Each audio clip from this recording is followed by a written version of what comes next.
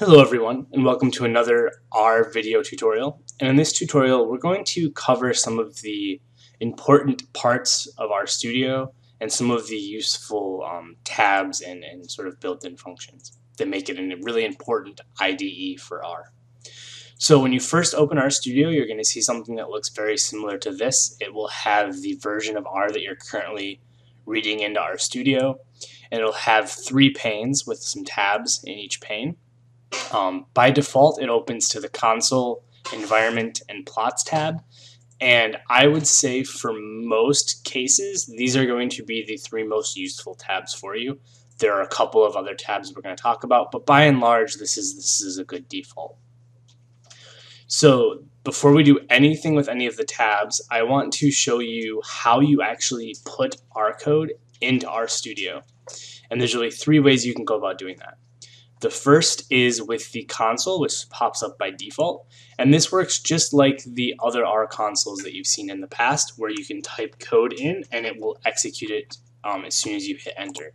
So if we type in 1 plus 1, if we hit enter, you'll see that it immediately executes that line of code and gives us 2, which is what we would expect. And we can generate variables in here. So we can say var equals happy. And if we hit enter here, you'll see that it executes that code. And you'll also, if you're paying attention, notice that over here, it's popped something up in this environment tab up here. So the environment tab keeps track of everything you have access to in this RStudio session. So the environment tab keeps track of all your variables. So if they are just a single piece of information, not a structure, they'll appear under the values. So it'll tell you the name, it'll tell you what is actually being assigned to it. So that's the first way that you can execute R code, and a brief introduction to the environment tab. The other way that you can execute R code is if you actually go up here to File and New File, and you'll see that there's a whole bunch of different types of scripts that you can put into RStudio, and some of them aren't even R. But if you want to run R code, you really are going to want to focus on either this first one, this R script, or we're going to talk a lot about R Markdown. But we're going to start with the R script because it's the most standard way of doing this. So you'll see that when you do that, we've split this pane in half, and we now have an R script embedded into the top half of the RStudio console. And what makes this so nice as opposed to running the console down here is that it works just like the other R documents that you've worked with in the past, where we can actually type multiple lines of code without having the console execute them immediately. So it allows us to build things like loops and more complicated structures, all in almost like a notepad or notepad++ setting. The other nice thing about using RStudio and using this R script is that we get something called syntactic highlighting. And if you're not familiar with syntactic highlighting, what syntactic highlighting does is it tells you at a glance what sorts of things you have in your code. And that may not make sense right away, but I'm going to show you some examples so you'll see what I'm talking about. So let's go ahead and start by typing in a variable name. We're going to call it var2. If we hit equal sign, let's go ahead and make this equal to into a numeric data value. So we'll do, say, 35. Sorry, 35. So it may be kind of hard to tell here, but what RStudio has done is it's actually color-coded this. So the variable name is black, but the numeric value that we were assigning to it is actually a dark blue.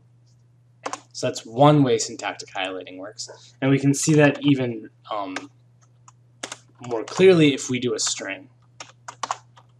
So we have happy down there. Let's do days. All right, so this is starkly visible, the syntactic highlighting here. As again, the variable name is black, but the string or the characters is a green color. And you'll notice that as you go through and you do different things in RStudio, you'll see different colors pop up that mean different things. And it's just a really good way to sort of quickly scan through your document and see what sorts of things you're dealing with. So the nice thing here is that with the R script here is that you can pass individual lines of code to the console to run, or you can execute it all at once. So if we wanted to run this var2, what we can do is we can put our cursor on the line. So you see how it's that flashing vertical line here. That means that our cursor's current position is on line 1, which is designated over here. If you hit Control and Enter, you'll see down here that it popped up in the console and that it executed. And you'll see over here we now have added an additional variable to our environment tab over here. So let's say that we added some more stuff, say var4 equals another variable, and var5 equals the number 144. Alright, so if we wanted to run all of these lines of code, what you can do is you can go over here and you can click Run, and you'll see that it ran the most recent line of code. If you highlight it all and you hit Control Enter or click Run, you'll see that it runs all the lines of code. It ran var2, var3, var4, and var5, and you'll see that it's updated over here in the Environments tab. The third way that you can interact with R code in RStudio is through what's called R Markdown. So if you go to File, New File, and R Markdown, you'll see that it loads up in R Markdown, and we're going to talk a lot more about R Markdown later, so I'm not going to spend a lot of time talking about this now, but essentially R Markdown, we're just going to click OK here.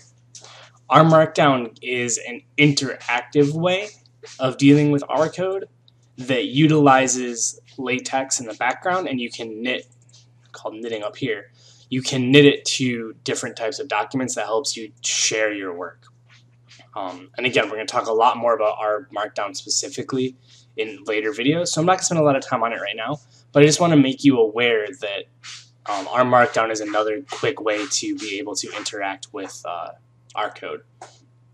So just to recap what we've talked about, with RStudio, there are several tabs. We'll talk more about these tabs in another video, but there's a lot of different tabs and a lot of different functionality in RStudio, and when you want to interact with code in RStudio, you have the option of typing it directly down here into the console.